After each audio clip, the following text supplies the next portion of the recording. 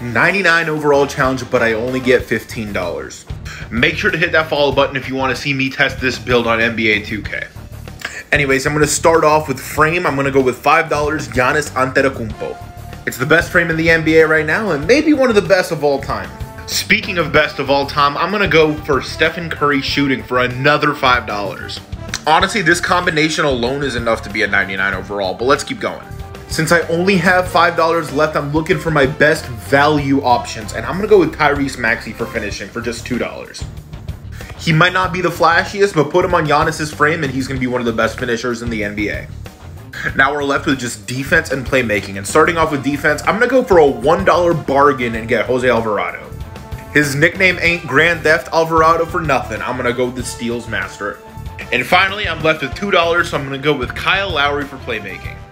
Comment your favorite builds and I might test those out too.